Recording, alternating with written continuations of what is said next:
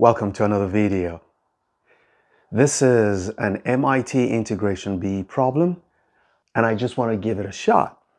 Now, whenever you get any combination of a polynomial and an exponential function with a negative sign, your mind should start thinking of the error function, or at least you should think of the Gaussian integral, because somehow this is going to show up.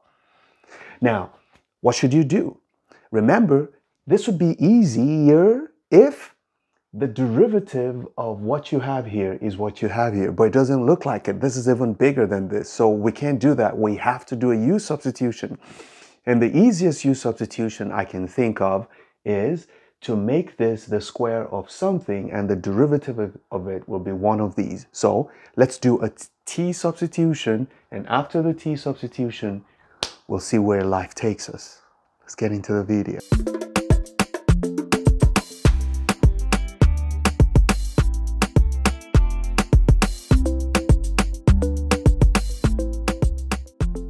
So I can make what I'm about to do obvious. I'm going to rewrite this function here, this integrand. So I'm going to say this is the same thing. Let's call this I, so I don't keep writing it.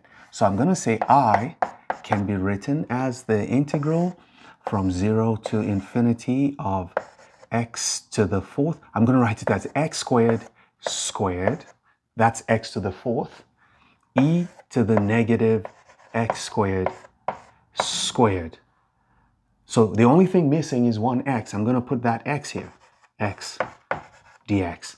This always makes u substitution easy, but I'm going to do a t substitution because I need the u later. So let's say let t be equal to x squared. So I know that dt must be 2x dx. So, but what I want is x dx. So I might as well divide both of these by 2. So I have 1/2 of dt will be 1/2 of this. That means this guy is gone. Okay, I'm good. What else do I need? I don't need anything else. Oh, I did a t substitution. I have to consider the bounds also. So what happens? What's the value of t when x equals 0? It will be 0 squared. That's 0. And what's the value of t when x is infinity? It's going to be infinity squared is infinity. So nothing changes. So what I have is my I is still the same thing as the integral from 0 to infinity of, now this is going to become t squared. This is going to become e to the negative t squared. And I'm going to have x dx will just be half dt. So I'm going to write dt here and pull the 1/2 all the way to the back. So we have transformed this into something that's simple, not simple, simpler at least. Now, do we know how to integrate this? I'm going to ignore these bounds for now, and I'm going to just integrate this. Do we know how to? Well, if you split this, you can do integration by,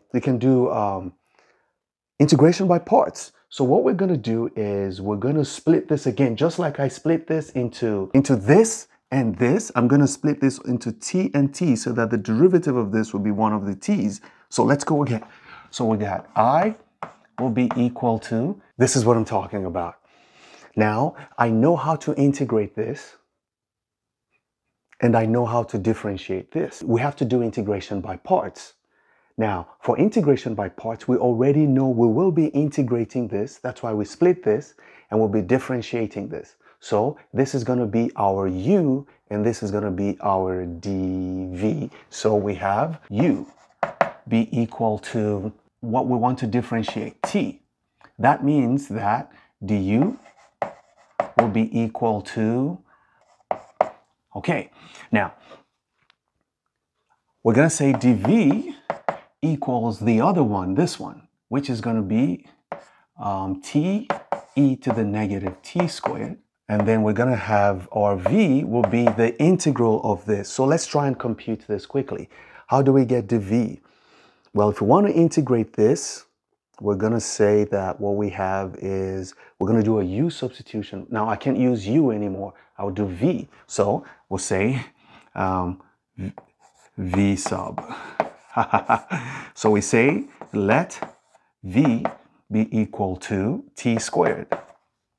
so that half dv is equal to t dt. Okay, just like we did here, the same thing, exactly. Don't forget, don't worry about the bounds. We're not bringing in the bounds for now. We just want to work on this and rewrite what our answer is going to be. So the integral of t e to the negative t squared dt, you can easily write as the integral of e to the negative t squared times t dt. Okay, so we got t dt here, that's half dv. So this is equal to e to the negative t squared can be written as e integral of e to the negative u times t dt is half dv. Oh, not u, come on, it's v. So used to that, okay? Multiplied by 1/2 dv, okay? And we know if we, this 1/2, if we integrate negative v, this is gonna become, this is just 1/2 negative 1/2 of e to the negative v. That's it.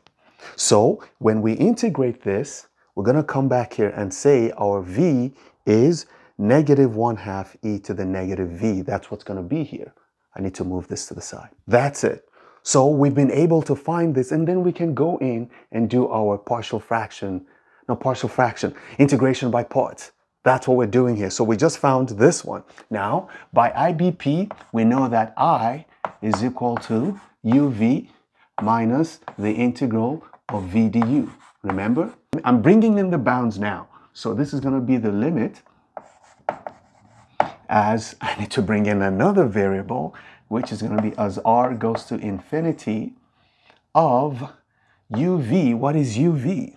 Oh, there's 1/2. Remember the one. Okay, I'll put the 1/2 in here. 1/2 of uv, which is going to be, where is u?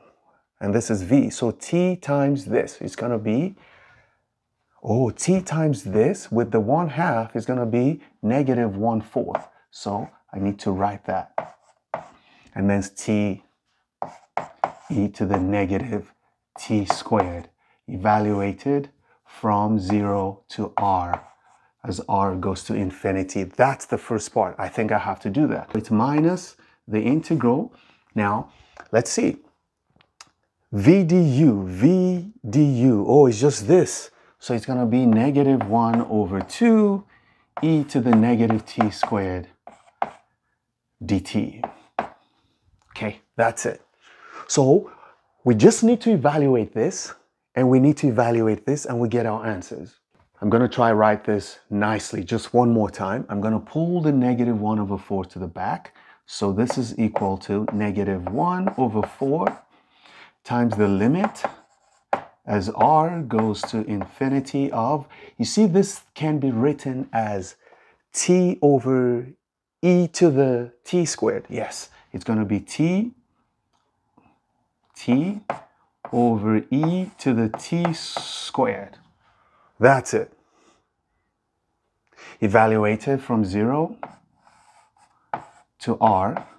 And then this minus times this minus gives us a plus. We have 1/2, I think. Is it 1/2?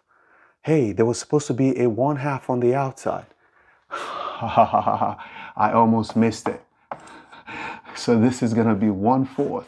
Okay, nice. It's now 1/4 of, what do we have? The integral from 0 to infinity of e to the negative t squared dt. And we're almost there, because you see, this is a special integral. Okay, you can't answer this question if you don't know the value of this integral. This is going to be negative 1/4 times, now let's evaluate, times the limit as r goes to infinity of, now see what happens here.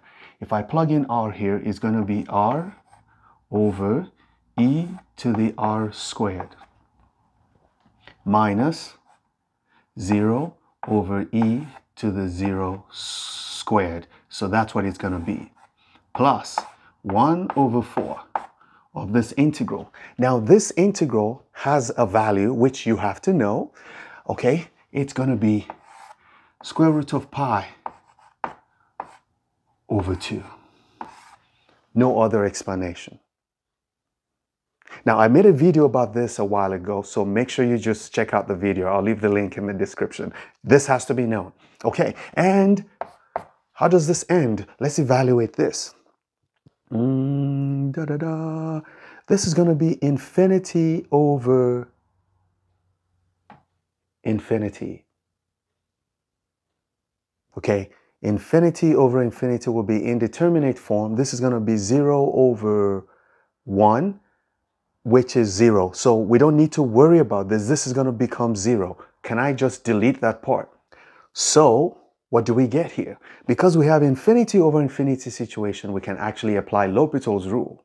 Now watch. I don't have space. If you apply L'Hopital's rule here, you differentiate the top, you're going to get 1. You differentiate the bottom, you're going to get something. You're going to get r, you're going to get 2re to the r squared. Well, since you have 1 here and you have something infinitely large as r goes to infinity, there's going to be a constant over infinity, which will give you 0. So 0 times anything is 0. So everything here becomes 0.